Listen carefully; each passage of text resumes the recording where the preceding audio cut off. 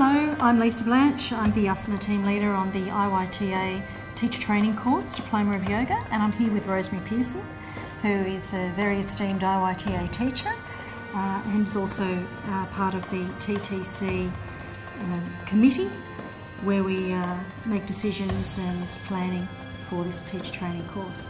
So Rosemary, I'd like to say welcome you here this weekend to our study weekend, and perhaps if you wouldn't mind just giving a little bit of feedback to the people watching the video here about the IYTA teacher training course and why you think it really has its own special place in yoga teaching.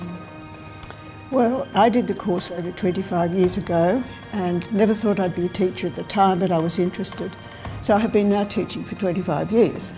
And during that journey, I have become quite interested in teaching in general and therefore the content of the course, and being part of the teacher training subcommittee to work out how to go on constantly improving our course, making tiny adjustments to the content and to the depth, including new knowledge, new teachers, as more becomes available to us.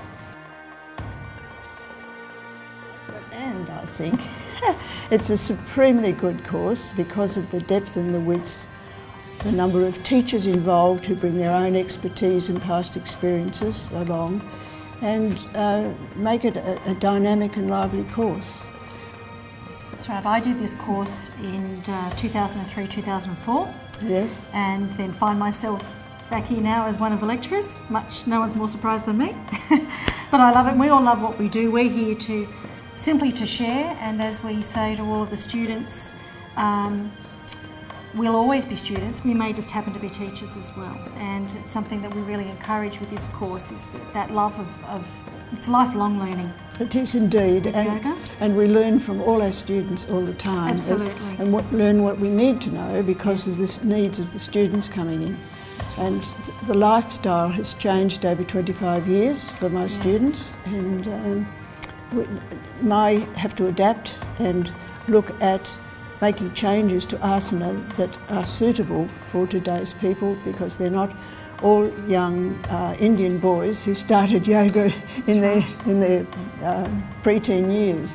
So it's this adaptation and looking at safety and inclusivity of all types of bodies and needs that I think is so important with IYTA. Absolutely, and it keeps this course is therefore always current, because we are always focusing on the safety of the individuals in front of us. And we become more and more important. As you say, lifestyle changes. We now have people who are office bound and on a computer or with their technology all day, really need the benefits of a safe and inclusive yoga practice, and that's what the IYTA training course is all about. Absolutely. Thank you very much. Thank you.